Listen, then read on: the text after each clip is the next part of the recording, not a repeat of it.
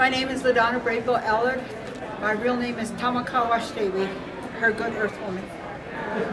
So what are your sentiments about being here at Sundance, getting ready for the world premiere? So I am, I've never seen myself in any kind of video or movie or anything, and so I'm not quite sure what to expect. I'm told it's going to be really well done. I am more excited listening to Bobby Jean when she gets up. But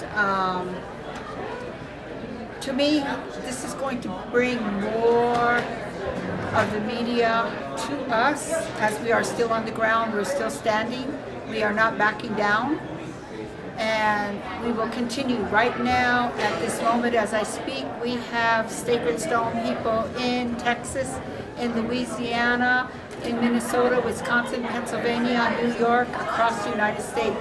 So I'm hoping that it continues to be a world movement, that people continue to stand up for the water, and that people continue to make a choice to be responsible for this earth and responsible for their surroundings. We can no longer take things for granted. And so I know that the movie's going to be hard to watch because my people have been injured, shot, maced, the water cannon. We are standing in the middle of America, in the middle of full-blown terrorism by the American government again. And so it is going to be hard to watch. It's going to be hard to watch to know how much my people went through.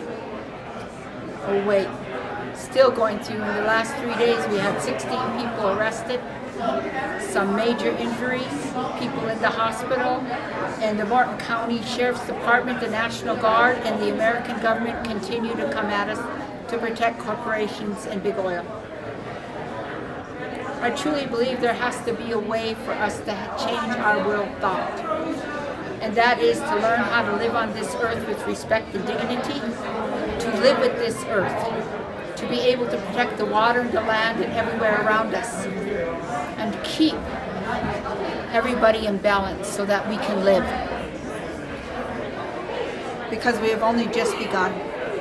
As we start a world movement for the world to protect the water, we ask everybody to stand. Because remember, water is female, and it is the female's responsibility to stand up. As we've seen today across the United States as the women stood up, there is a power in the backbone of the nations.